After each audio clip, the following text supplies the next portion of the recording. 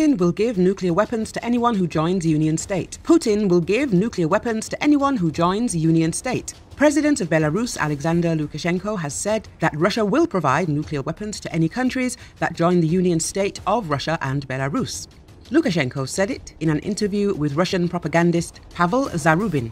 If anyone is worried, I don't think Kazakhstan's President Kassym Tokayev is worried about this, but if something suddenly happens, then no one minds Kazakhstan and other countries having the same close relations that we have with the Russian Federation. It's very simple.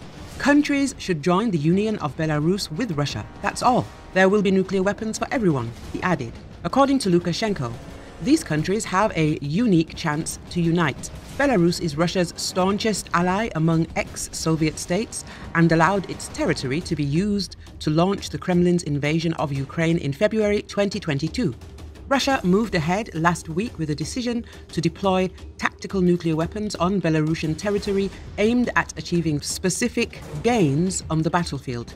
The deployment of tactical nuclear weapons on the territory of Belarus is therefore one of the steps of strategic deterrence. If there remains any reason in the heads of Western politicians, of course, they will not cross this red line. Alexander Wolfowitz, State Secretary of Belarus's Security Council, said.